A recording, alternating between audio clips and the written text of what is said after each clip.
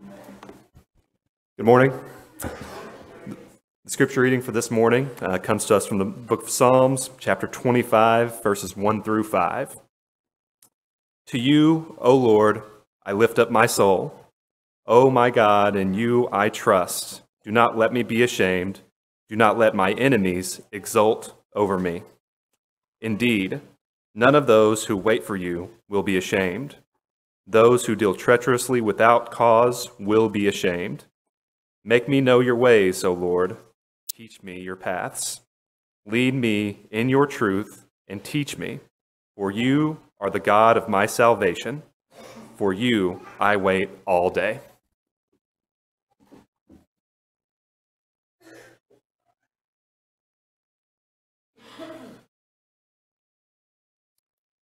Yes, I'm not Scott Beyer. Scott will have his time before you this morning, as other men will as well, as beginning to kick off a new year. Several months back, the elders met with some men and their wives, and they wanted to put together some list of some possibilities of what we want to focus on for this year. And they presented that to the shepherds, John Bingham and Scott Boatwright and myself. And they have developed this, and so we're going to let these men present this to you. We are very excited about it. So many good things are going to happen in 2023 here. But they're not going to be good if you're not here. And so we just want to encourage you to be here, to be a part of it, to take place in all of the activities that we're going to lay out for you, as many as you can. We just know that you'll benefit by doing that. So the order is we're going to have Scott Beyer come up and speak a little bit. We're going to have Corey present some things. We're going to have Josh Smith present some things. And then Steve Akers present some things. And then I'm going to get up here briefly before Scott gives an abbreviated sermon. And we're going to sing the song that we have picked as the theme song for this year. And it's basically called In Need. I hope you got the email this week. We encourage you to listen to it so that you might learn it. So that we might have an opportunity to do that. And Patrick is reminding me, is there anyone who has not received this booklet this morning? If you haven't, raise your hand, and we'll get some guys to that. A lot of work went into putting this together, and so keep that as a resource throughout the year. It will give you everything that you need to know. I'm going to turn it over to Scott right now.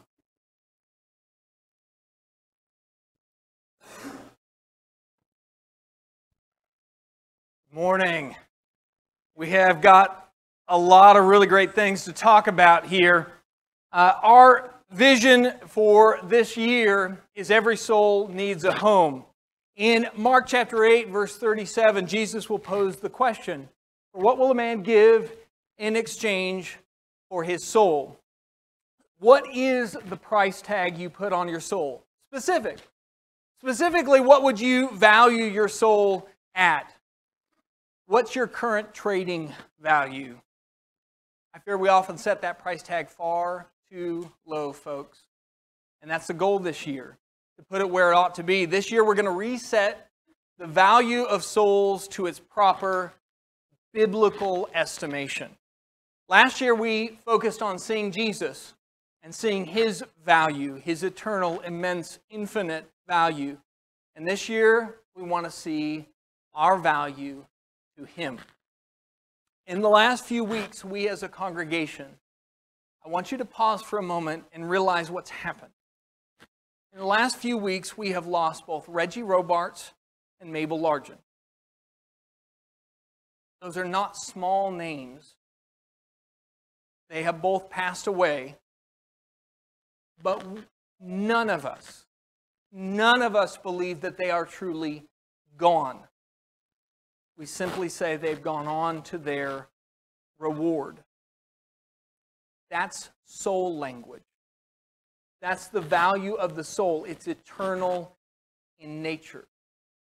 You have a body, but you are a soul. We want to become intimately aware of our worth this year. More than just that, we want to understand how our souls work. Because it's obvious in the world around us that we don't understand how our souls work. And we abuse them. And we let others abuse them. And we mistreat them. If you look in Mark 8, Jesus mentions some surprising details about how to preserve a soul. In the exact same area where he says, what would a man give in exchange for his soul? He talks about how you have to take up your cross and deny yourself and sacrifice worldly goods and be unashamed of Jesus and be unashamed of his words in the midst of a society that is sinful and addicted to self. These are the types of behaviors that Jesus tells us cause a soul to flourish. When you feed your soul, it often will feel counterintuitive. The things that are good for it are oftentimes the very things that you find yourself not wanting to do. We want to learn how our hearts tick. We want to learn how to renew the inner man day by day. And here's how we're going to do that. We're going to spend this year talking about what every soul needs. We're going to spend the first quarter talking about how every soul needs God. The second quarter talking about how every soul needs truth. Third, every soul needs purpose. And the fourth about how every soul needs hope. And I will emphasize each of those are needs, not wants. There is a difference between the two. Biblically, I will prove to you, this is my promise, I will prove to you sermon by sermon that you need God. You need truth. You need purpose. And you need hope. And we're going to look at that month by month. And there's a general feel to each quarter. The first month of each quarter will focus on what are we talking about? Why do we need God in quarter one? The second month will focus on why so many people, if we need something, why is it so often that we don't get that need fulfilled? What is it that the world is doing? And when we say world, I sometimes think that that is us just avoiding the obvious. It's not just the world, it's Satan. Why is it that Satan has done such a good job of keeping us away from the things that our soul needs? And then the third month of every quarter, we'll spend some time specifically focused on application in our own lives. How do we do these things that we talk about theoretically? Because if it just stays on the page, what good is it? Christianity is not meant to be just studied. It's meant to be lived. We're going to look at all four of these categories and month by month look at what they are, why those needs are often difficult to meet, and specifically how God shows us to meet those needs in our own lives and fulfill those needs for others. Folks, what this is just simply a plan. We're going to go to this book, and we've got a plan to apply this book. Because just like Nehemiah, when he went to rebuild the walls, you better have a plan. Otherwise, you're not going to have the material when you need it. You're not going to have the workers when you need it. We want to look back at the end of this year and say, this is a year we made a plan, and then we worked the plan, and we bore the fruits of that plan. With that, I'm going to pass over to Corey, who will talk about some specifics with classes and integrating those.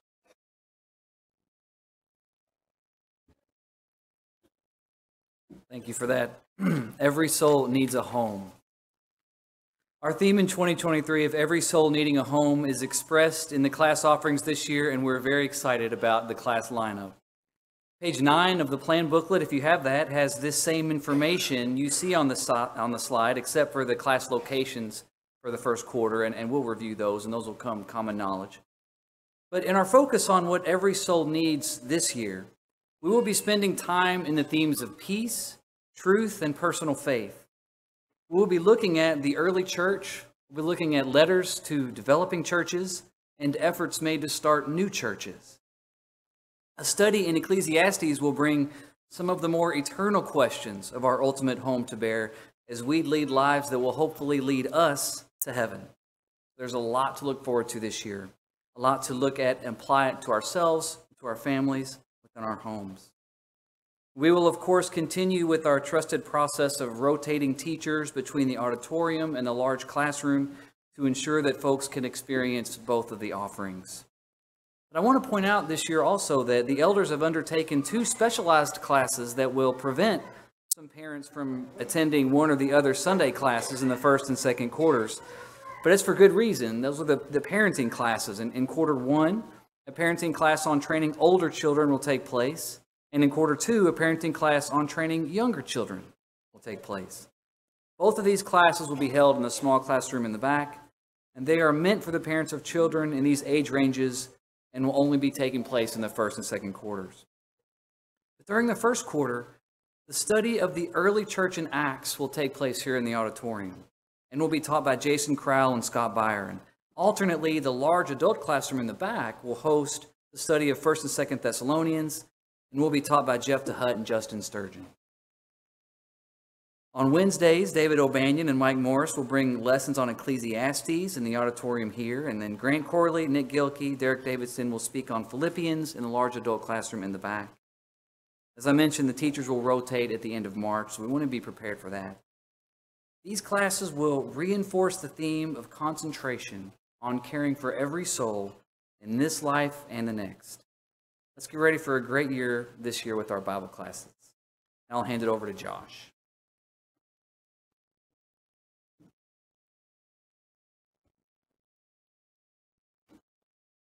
Good morning, everyone. I recently conducted a survey with kids at Eastland in regards to VBS, and here are the results. Question number 1, do you love VBS? 100% said yes. Would you rather clean your room or go to VBS? 100% VBS. Would you rather eat peas or go to VBS? 100% VBS. Would you rather eat ice cream or go to VBS? 100% eat ice cream. After VBS. These stats do not lie. Irrefutably, children love VBS. This data is not open for interpretation or debate. It's also not available to the public. Seriously, though, transition in there. As children of God, we have the hope of a home with our Father, and that's anchored in His promise. The Hebrew writer calls that steadfast and sure. Our theme this year is we have an anchor, and it will be, so have your calendars, have everything ready to go. The dates for that are going to be Monday, June 19th, through Thursday, Thursday, June 22nd. That is a little bit of a deviation from the past. So that'll be a Monday through Thursday event on June 19th through the 22nd. We're going to be looking at the following Bible stories. For the kids in here, we're going to be looking at the crossing of the Red Sea. Going to be looking at Jonah and the whale. Going to be looking at Jesus and calling his fishers of men. We're going to be looking at Paul's shipwreck, and hopefully tying this into what you just saw Scott present in terms of the theme for this year. We will also plan to have an informational meeting on Sunday, February 5th, and that meeting is to review the tasks that are needed, to look at the timeline, answer any questions. Those of you that have participated in VBS before know that while it takes place, the culmination is in June. All the work takes place between now and then. So we're going to meet after services on February 5th. If you're interested in that, we'll continue to remind you. If there are some of you that already know you want to be a part of that in some way, feel free to let me know. I'd be happy to mark you down in permanent ink and be happy to have you. If you just want to know how you can help, if you want to be a part of it and you want to know how you can help, please let me know. And definitely please be at the meeting on February 5th. I think that is all I have. And at this time, Steve is going to come and talk about the Bible reading plan for 2023.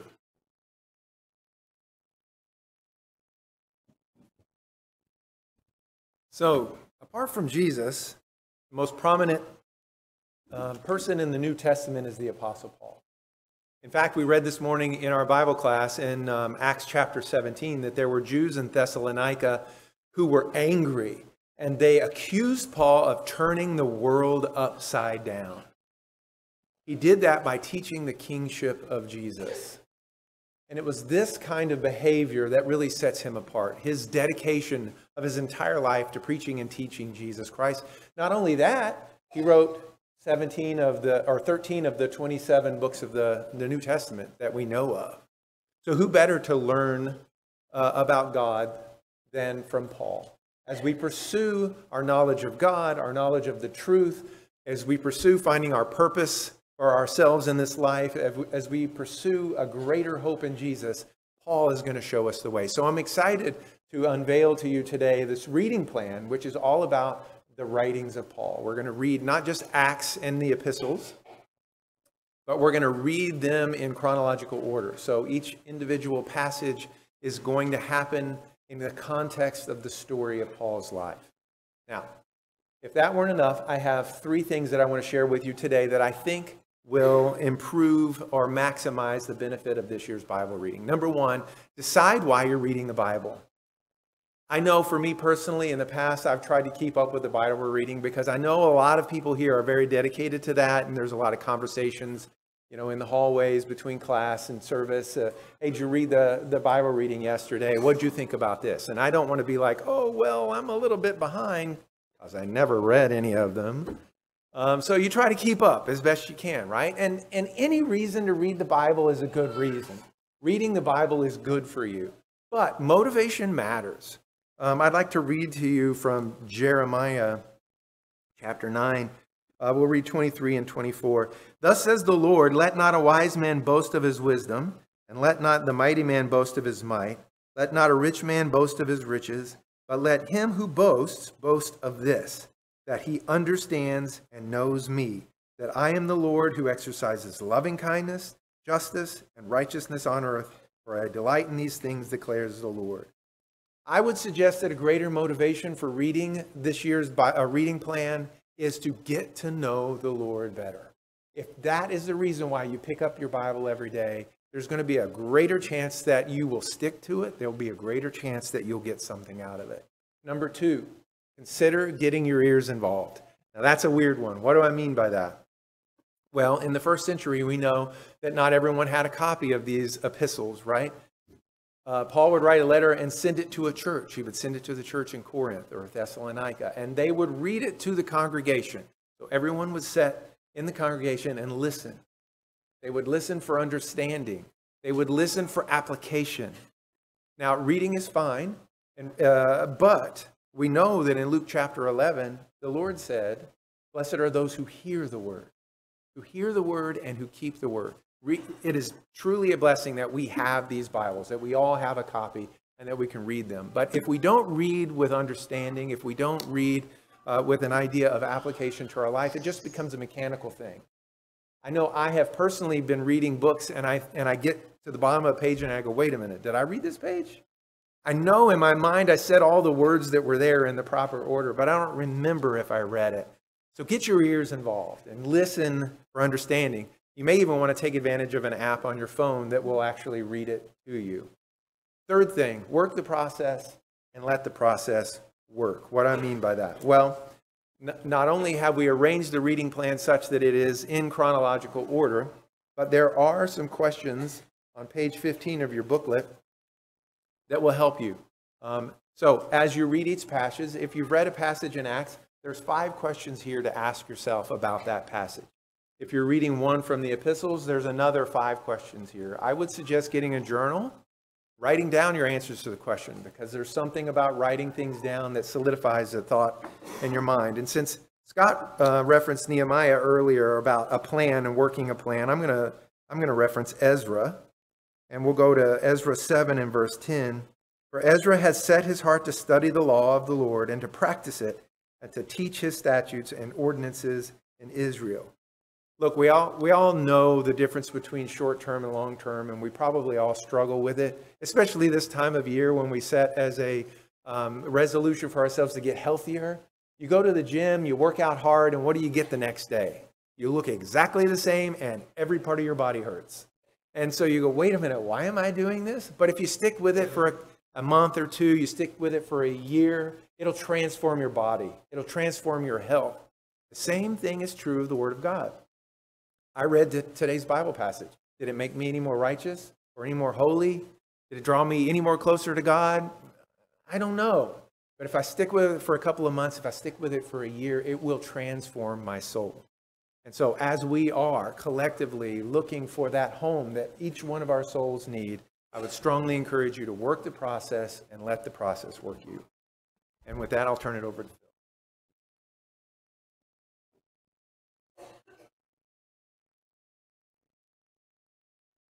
Let us stand as we sing this.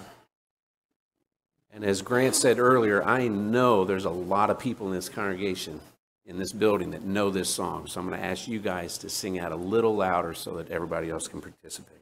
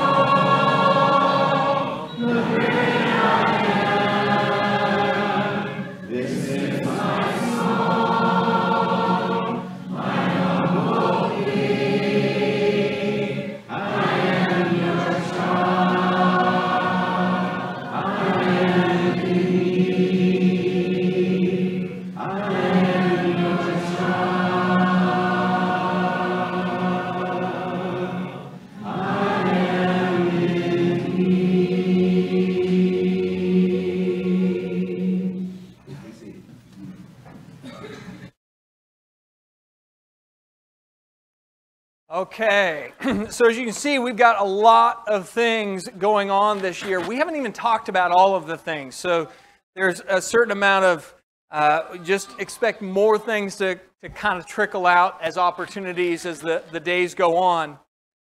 But this morning, as we focus on God's Word, I want to spend a little bit of time being intentional about what we mean when we talk about the soul.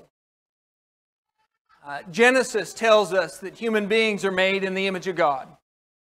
And that God took dirt, He breathed life into it, and Adam became a living soul.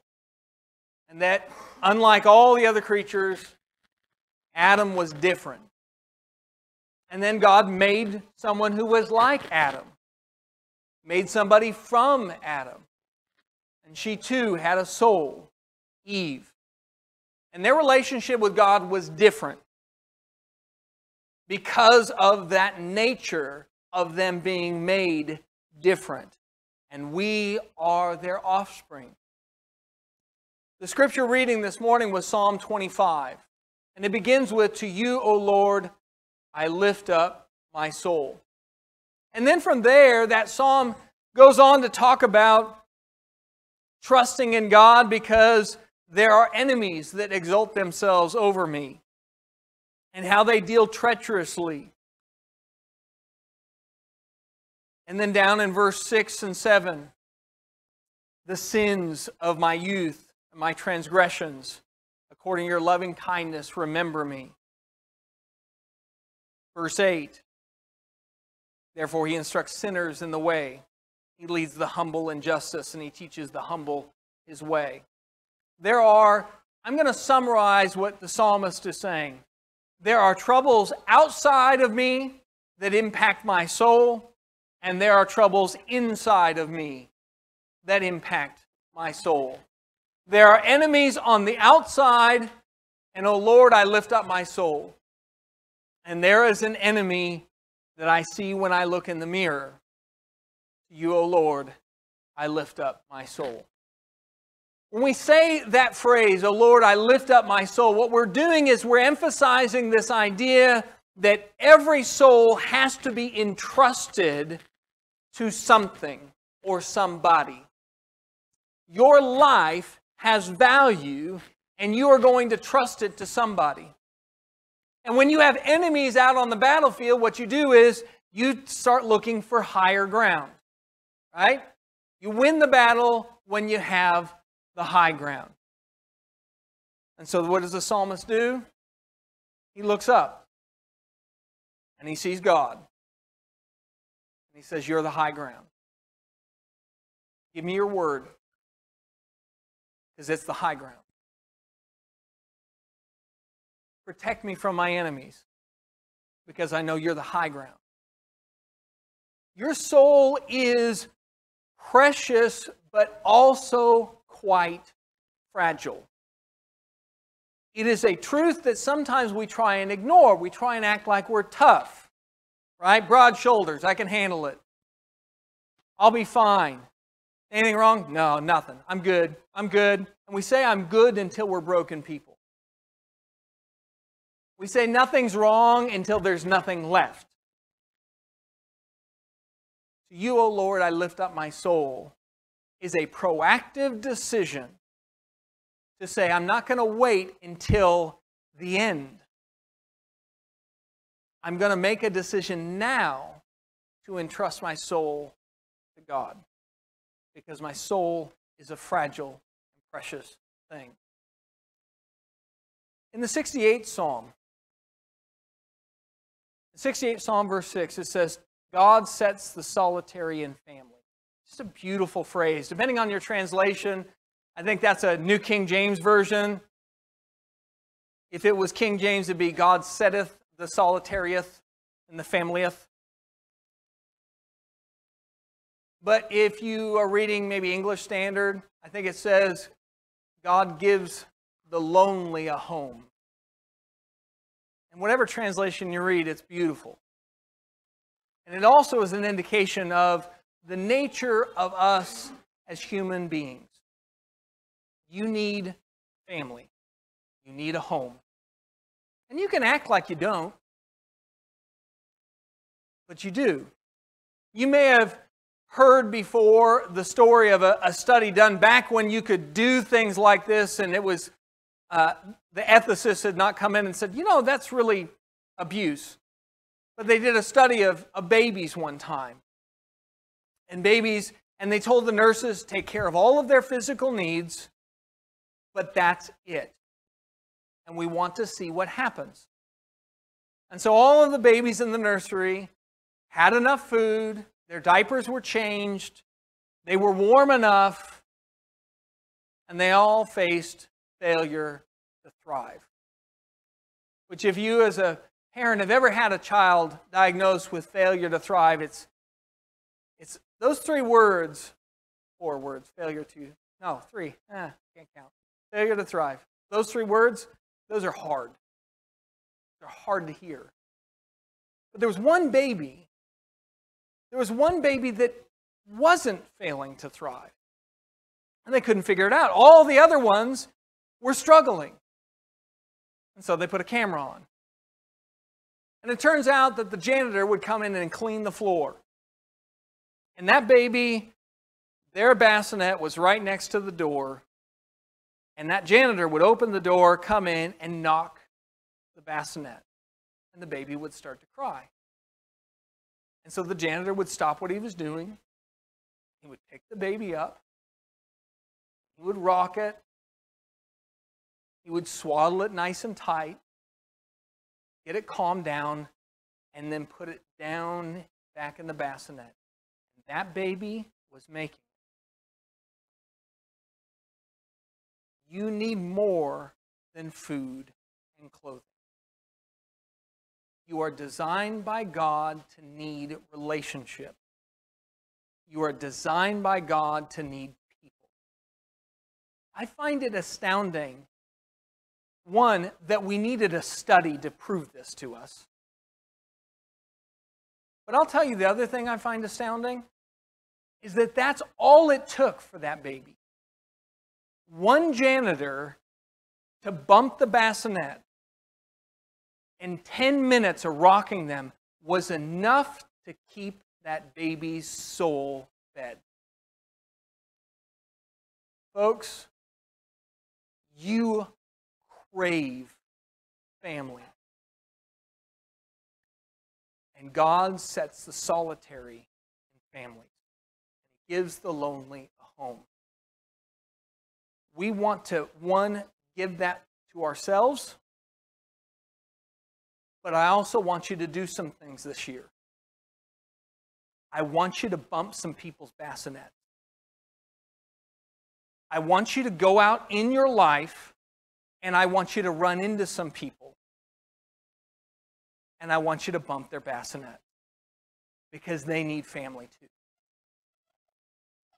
And I will tell you, Eastland loves well. You are good at it. You have big hearts. And I want you to use them this year. Because every soul needs a home. God gives us the task of being His hands to set the solitary in family. In Romans chapter 2, verse 9, Paul would say, there will be tribulation and distress for every soul of man who does evil. There is a practical reality that just like there's the enemy outside, the other enemy is the guy in the mirror. When you sin, you cause distress to your soul. There is a phrase that has been popularized of a victimless crime. Meaning you do something, everybody knows it's wrong, but nobody got hurt. So where's the harm? Romans 2:9, there will be tribulation and distress for every soul of man who does evil.